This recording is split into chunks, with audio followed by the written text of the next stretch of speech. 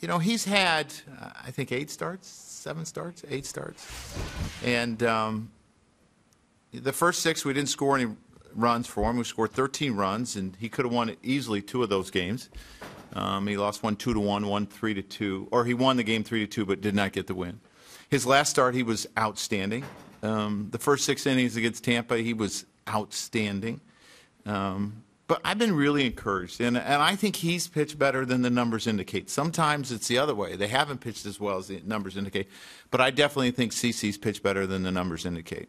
One of the things that he's talked about since spring training is that he's got to pitch inside, which sometimes when you don't have the velocity that you've had in previous times might be a tough bridge to cross. How have you seen him adapt to doing that more?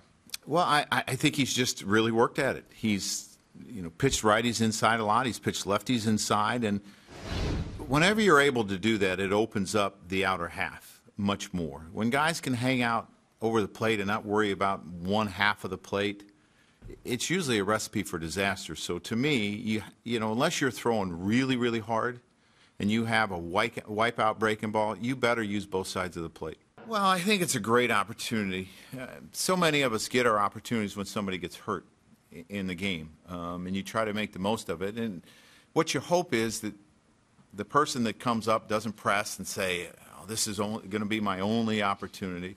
The young man's talented. We all know that. So the big thing for us is to get him to relax and just show us what you can do.